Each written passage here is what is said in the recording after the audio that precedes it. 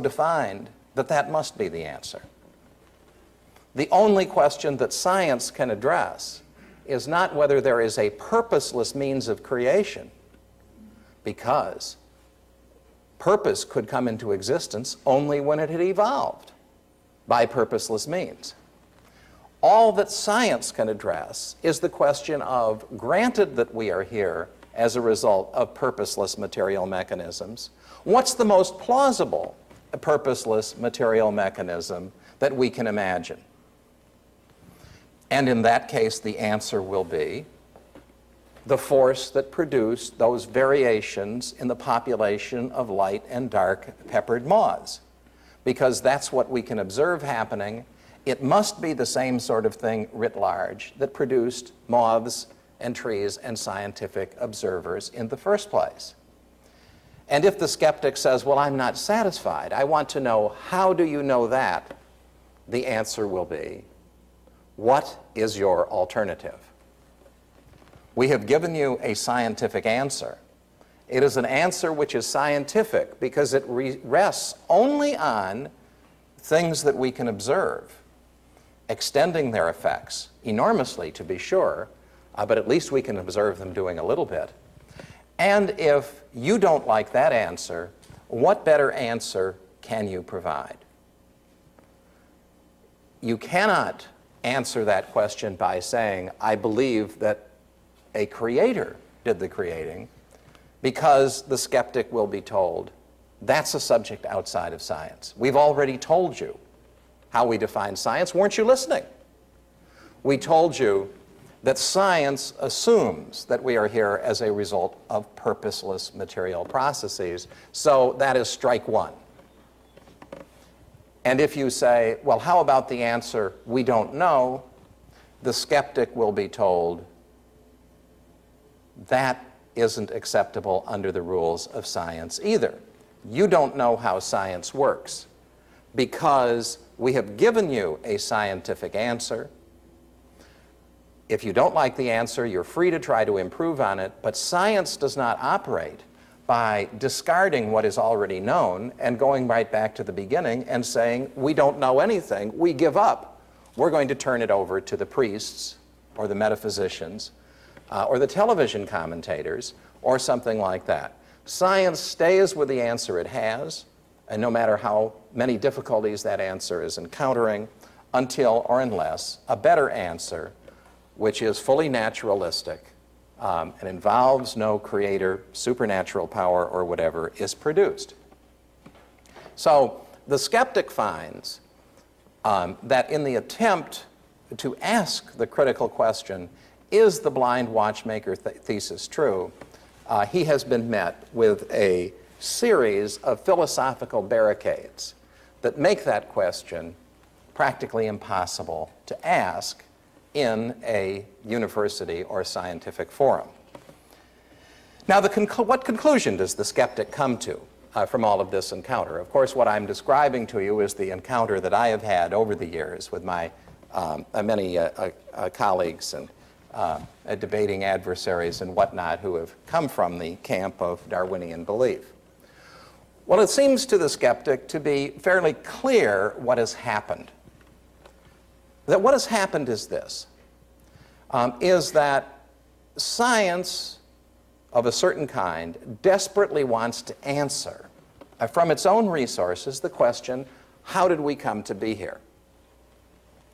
In order to answer that question, it has to make certain very far-reaching and controversial assumptions, and then to protect those assumptions.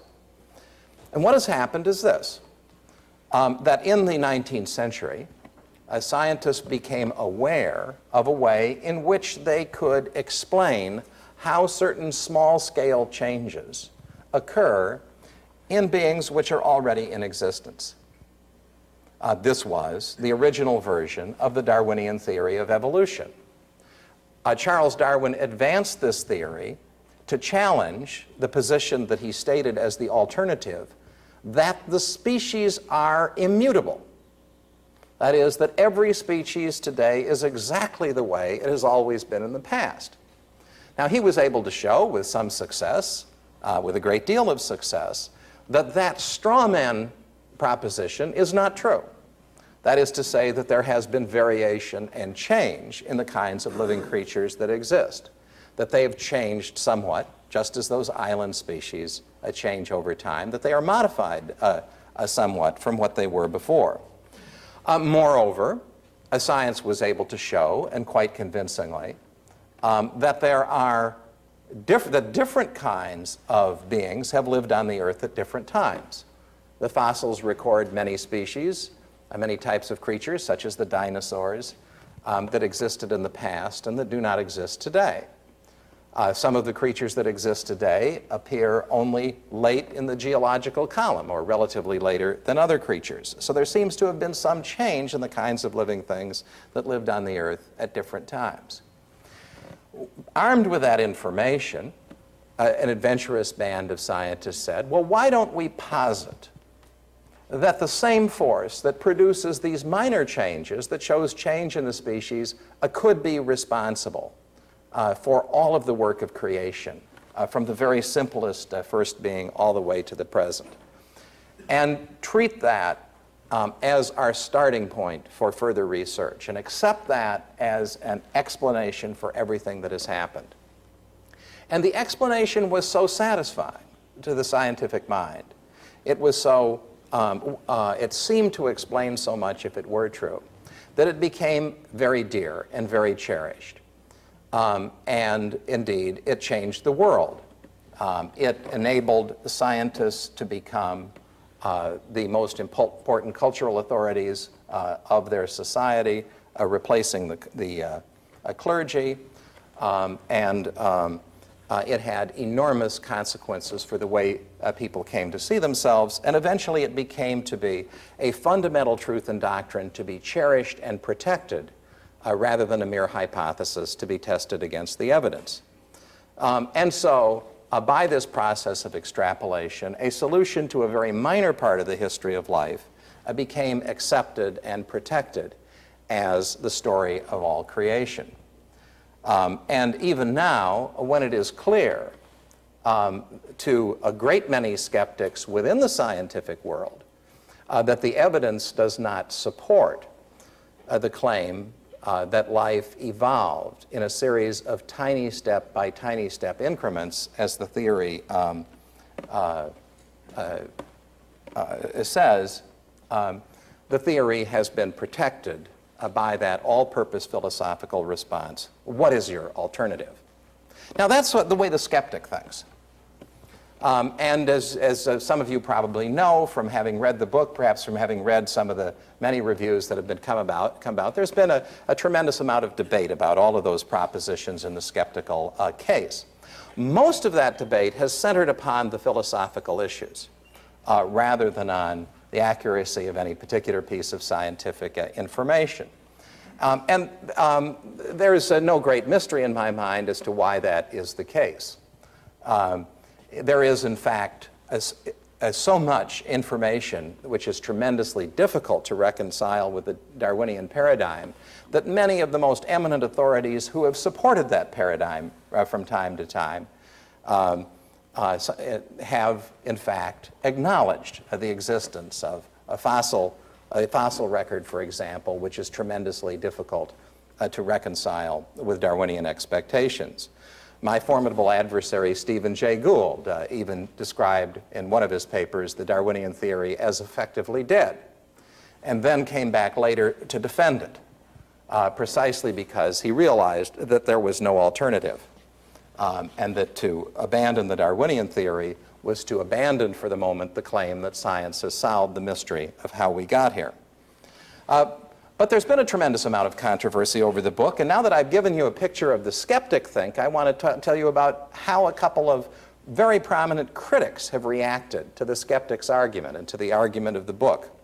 One of those critics is not a biologist, it's a great physicist, Steven Weinberg, the Nobel Prize-winning physicist who is the principal author of the electroweak theory, which is a first step towards the dream of a grand unified theory that will unite all of the forces of physics into a grand synthesis and be the greatest scientific accomplishment of all time. This is the dream which is discussed in a book that probably many of you have seen, either the book or the movie that was made of the book, Stephen Hawking's A Brief History of Time. It's been the subject of many other books with titles like The Theory of Everything, The Mind of God, The God Particle, or in Stephen Weinberg's case, Dreams of a Final Theory. I bring a physicist into this to show you how, because I think it's tremendously instructive, to show you how a great scientific intellect and one of the real rulers of science of our time looks at the challenge to the Darwinian paradigm from his perspective. Because Weinberg has just come out with a book for the general reader, quite a good book, called Dreams of a Final Theory, and he does me the honor of taking several pages in the book's next to last chapter to discuss my challenge to Darwinism. In fact, he does me the honor to call me the most respectable academic critic of evolution today, a title which I would take great pride in if I were not aware that Professor Weinberg has an extremely low opinion of all of the other critics of evolution. So that it's a little bit like being the sanest person in the insane asylum, or the most honest man in state prison, or something like that. But I'll take these honors where I can get them without looking too carefully at the implications. Now, one of the interesting things about Professor Weinberg's critique of Johnson's critique of the neo-Darwinian synthesis is that he was able to refute me without ever once looking at the book. That is to say, as far as one can tell from the book itself and the reference notes to it, he relied entirely on an article I had written for First Things magazine and had not bothered to look up the evidence in the book. He tells me that he has since looked at it, and when we had a discussion of this in Texas, but that doesn't appear from the book. And he didn't have to, in part because he's a particle physicist and so far above biologists in standing that he doesn't really need to look at the details of the evidence, but mainly because it is he can tell that I must be wrong because I do not think, as the scientific enterprise requires one to think. And that's really the point I want to emphasize to you today, as I describe to you how a physicist who is a scientific reductionist reacts to a criticism of Darwinian theory. And his response is essentially to say, so Johnson has shown that the neo-Darwinian theory is against the evidence at various points. So what? Essentially, the answer is so what? He says, in making that point, Johnson simply shows that he doesn't understand how science works, a complaint that I am very used to hearing, I assure you. And specifically, he says, Johnson has no feeling for the problems that any scientific theory has in accounting for what we observe. There never was a time when the calculations based on Newton's theory of gravitation or any other theory were in perfect agreement with all observations. In the writings of today's paleontologists and evolutionary biologists, we can recognize the same state of affairs that is familiar to us in physics. In using the naturalistic theory of evolution, biologists are working with an overwhelmingly successful theory, but one that is not yet finished with its work of explication. It seems to me to be a profoundly important discovery that we can get very far in explaining the world without invoking divine intervention, and in biology as well as in the physical sciences. Now, that is to say that the refutation of my claim that the Darwinian theory is strongly against the evidence, when the evidence is considered objectively and without a bias in favor of the theory, is to say lots of scientific theories have problems, but look at how successful we are. Why, for example, look at how successful the Darwinian theory has been.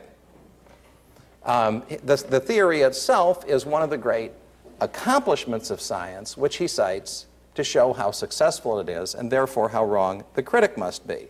Now, the reason for this is because the Darwinian evolutionary biology is part of a vast scientific reductionist program to which Weinberg's own work belongs.